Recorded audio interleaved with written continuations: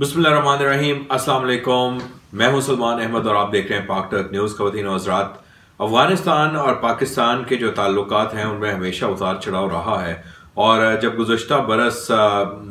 काबुल पर अफगान तालिबान का कब्जा हुआ तो उसके बाद तवक्को की जा रही थी कि अफगान तालिबान के साथ पाकिस्तान के ताल्लुकात दोस्ताना होंगे, क्योंकि उनका माजी में भी एक वर्किंग रिलेशनशिप रहा है।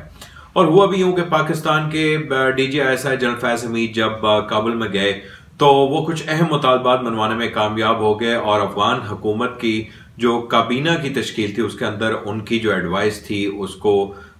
कंसीडर किया गया और उसके मुताबिक अपनी काबीना की तश्कील जो थी वो की गई। लेकिन ये जो मामला है ये यहाँ पर रुकता नहीं है।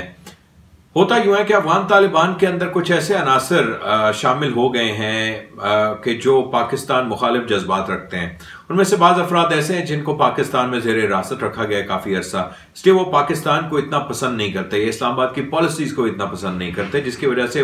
वो विद इन अफगान तालिबान के जो उनकी कंसल्टेशन होती है वो हमेशा एंटी पाकिस्तान स्टांस लेते हैं। तो हुआ ये कि वो जो हल्का वो अनासर जो एंटी पाकिस्तान स्टांस रखते हैं वो किसी हद तक पाकिस्तान मुखालफत के अपने एजेंडों को आगे बढ़ाने में हमें कामयाब आजकल नजर आ रहे हैं। कुछ अर्सा पहले आपने देखा कि बॉर्डर पर एक डिस्प्यूट सामने आया जब पाकिस्तान के एहलकार जो थे वो वहां पर बाड़ लगाने की कोशिश कर रहे थे, तो अफगान तालिबान के जो वहां पर बॉर्डर सिक्योरिटी फोर्स थी उन्होंने ये काम होने से रोक दिया, बल्कि उस जो लड़ाई थी उसमें हमारे चंद एहलकार शहीद भी हुए और उसका पाकिस्तान ने अच्छा खासा रिएक्शन दिया। दूसरा, जो अफगान तालिबान और इस्लामाबाद के दरमियान एक बुनियादी इख्तिलाफ पाया जाता है वो TTP के हवाले से। जैसा कि आप जानते हैं कि 2007 में TTP का ये ग्रुप तश्कील पाया गया था और इन्हें तस्वुर किया जाता था कि आइडियोलॉजिकली काफी क्लोज है अफगान तालिबान के, लेकिन ये उनसे काफी हद तक अलग भी हैं। अफगान तालिबान पाकिस्तान को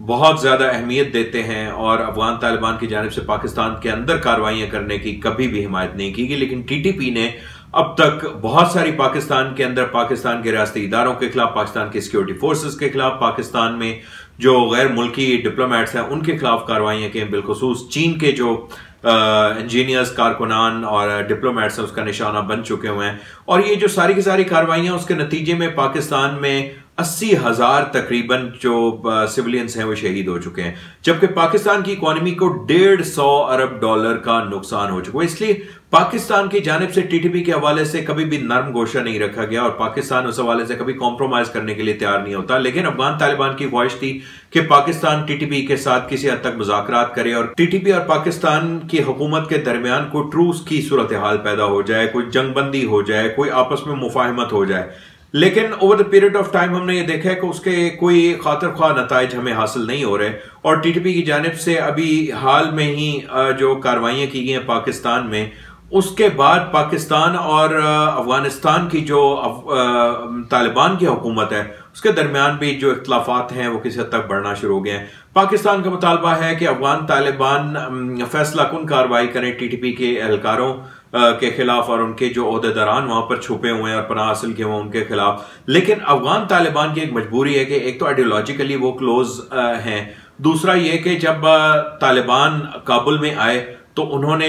जेलों में से बहुत सारे लोगों को रिहा किया, जिसमें TTP के कुछ सरकर्दा एहलकार भी जो थे वो रिहा हो गए। इसके अलावा अफगान तालिबान को यह भी खदशा है कि अगर उन्होंने TTP के खिलाफ कार्रवाइयां तेज की या कार्रवाइयों का आगाज किया तो TTP के जो एहलकार हैं वो दाइश में शामिल हो सकते हैं। दाइश एक ऐसा गिरोह है जिसके खिलाफ तालिबान जो हैं वो एक्टिव भी काफी ज्यादा हैं और उससे वो खतरा भी महसूस करते हैं और यही वो वजह है जिसकी वजह से अफगान तालिबान एक हद से ज्यादा TTP को दबाव में नहीं ला सकते। लेकिन दूसरी जानिब पाकिस्तान के ऊपर दबाव है चीन की तरफ से और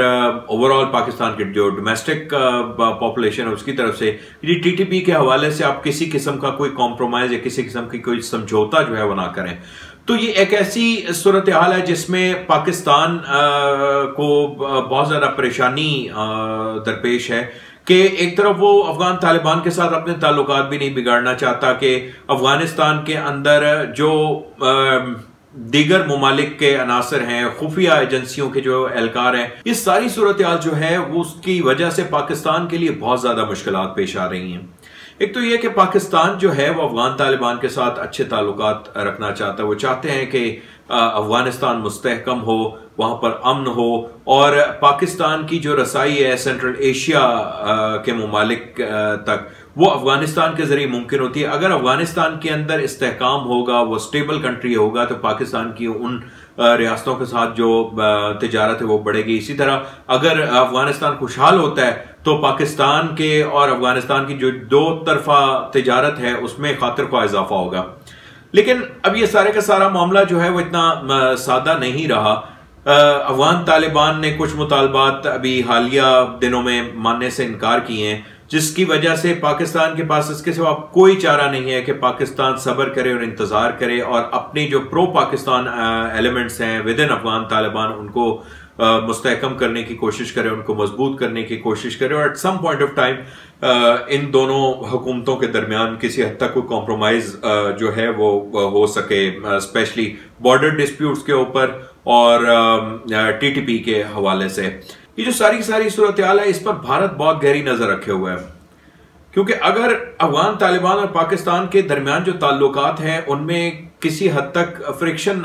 पैदा हो जाती है, ये जो ताल्लुकात हैं वो पहले जैसे नहीं रहते, या पाकिस्तान अपना असर और नफूज अफगान तालिबान पर खो देता है, तो भारत जैसे मुल्क जो हैं, और भारत समेत और भी कुछ ममालिक हैं जो कि ये चाहेंगे कि पाकिस्तान का असर और नफूज अफगानिस्तान की जो मौजूदा हुकूमत है, अबूरी हुकूमत, उससे खत्म हो और वो वहां पर अपने मफादात के तहत जो है वो अपने कुछ आदाफ हासिल कर सकें। ख़वातीन व हज़रात, अफगानिस्तान जो है एक मुस्तहकम अफगानिस्तान वो पाकिस्तान के लिए बहुत ज़रूरी है। अगर पाकिस्तान की मगरबी सरहदों के इर्द गिर्द जो इलाके हैं उनमें अमन हमने कायम रखना है तो अफगानिस्तान में अमन होना ज़रूरी है। अगर हम सी पैक जैसे अपने जो मंसूबा चाहते हैं उनकी तकमील चाहते हैं और कामयाबी से तकमील चाहते हैं तो उसके लिए भी हमें अफगानिस्तान के अंदर एक इस्तेहकाम और स्टेबिलिटी जो है उसकी ज़रूरत होगी, क्योंकि अफगानिस्तान एक ऐसा खित्ता है जो कि नॉन स्टेट एक्टर्स को अट्रैक्ट कर सकता है। अगर खुदा न खास्ता आने वाले दौर के अंदर अफगान तालिबान जो हैं वो आइसोलेट हो जाते हैं इंटरनेशनली, पोलिटिकली, डिप्लोमेटिकली, तो उनके पास इसके सिवा और कोई चारा नहीं होगा कि वो माजी की रविश अख्तियार कर ले। और माजी की रविश क्या थी? ऐसे नॉन स्टेट एक्टर्स और टेररिस्ट तंजीमों के साथ उनके ताल्लुकात इस्तवार हो जाएं कि जिसके बाद ये सारे का सारा खित्ता जो है वो डिस्टेबलाइज हो जाए। पाकिस्तान के अंदर बहरहाल एक जज्बाती तबका पाया जाता है जो चाहता है कि पाकिस्तान और अफगानिस्तान के ताल्लुकात जो हैं, अफगान तालिबान के ताल्लुकात वो खराब हो जाएं, और उस हवाले से वो काफी जज्बाती बयानात भी देते आ रहे हैं। लेकिन पाकिस्तान की जो पॉलिसी साज है वो इस हवाले से बहुत समझदारी से और बहुत ही सब्र से और बहुत ही एहतियात से कदम फूंक फूंक कर चल रहे हैं। एक तरफ वो अपने मौकफ से भी पीछे नहीं हटे, लेकिन दूसरी जानिब वो बहुत ही प्रोफेशनली अफगान तालिबान को डिप्लोमेटिकली एंगेज करने की कोशिश कर रहे हैं। इस हवाले से मजीद आपको आइंदा आने वाली वीडियोस में बताते रहेंगे। इसके साथ ही सलमान अहमद को और पाक टर्क न्यूज की टीम को इजाजत दीजिए। अल्लाह हाफिज।